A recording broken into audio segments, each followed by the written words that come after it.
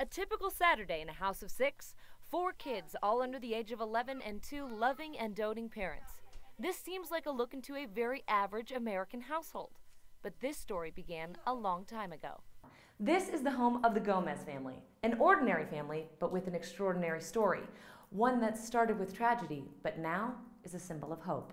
In 2010, a tragic 2-vehicle accident took the life of Brie Gomez, who was then pregnant with her 3rd child, soon to be named Curren. In the car was her husband Eric and her 2 other daughters. The 5 were driving on US 385 near Channing when another vehicle crossed into Gomez's lane and collided with the Gomez family. Curren survived the accident after an emergency cesarean section, but Brie died following surgery. 3 children lost a mother, and Eric lost his wife and high school sweetheart. But he never gave up hope. And I remember one time specifically that I woke up. I guess the song was playing was "There's a Light at the End of This Tunnel." Looking forward at the time, you don't see a whole lot of it because you're going through, you're grieving, you're trying to pick the pieces up and put it together.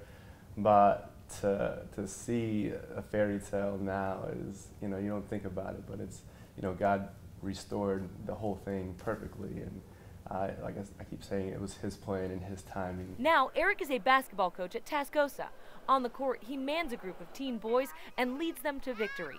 And at the end of most games, he gets a reward, a hug from all of his kiddos, and a big kiss from his wife of 2 years. You can tell with the kids running around the house, and they're happy, and they're fulfilled. And I think more importantly, they feel safe, and they know that, Lindsay loves them with all her heart, and that we're a complete family now. And I think both of them, especially Mally, is just taking a deep breath. The 2 went out on a blind date after Eric had been praying about re-entering the dating scene.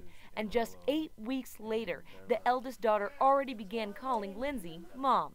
Just a couple of days later, an engagement ring followed, making that title official. When we got married, there was a spiritual bond that happened between me and the kids. A spiritual adoption is kind of what we call it. So it's like I've always just been Mom. I mean, I don't even remember them calling me Lindsay. That's the crazy thing. The couple says it was a smooth transition with the kids welcoming Lindsay into the motherhood role. But just because they have a beautiful mom now does not mean the children have forgotten their mother in heaven. And the girls know, if you talk to them, Ellery will tell you that Lindsay's my mom now. And I have a mom in heaven, but Lindsay's my mom. She's the one that's going to raise me. She's the one that's going to take care of me. She is my mom. And that was important for, I think, us to have a family and not be a divided family, and not be a split family. It was clear from the start for Eric Gomez that Lindsay was everything he had asked for from God. From the day they got married, they were a family, but the couple still wanted a child of their own. Then came Levi, almost a year old now, whose name means unity, to bring the family together. That united us, and he has. If you watch that kid, he loves those kids. They're so tied together. Curren wakes up every morning and cannot wait to play with Levi. Curren, who Brie Gomez was pregnant with during the tragic accident, still does not know all the details of that fateful day. His parents say they want to share that story with him when he is old enough to understand, but they are not afraid to tell him his story. We've kind of not messed with him for now, and when he gets older, he's got a great story, and we can't wait to share it with him. Yes.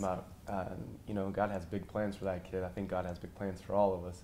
Tragedy may have been the reason they found each other, but this couple believes that the man upstairs had a hand in their fate, taking a sad story and making it beautiful again. Chelsea Goss, ABC 7 News.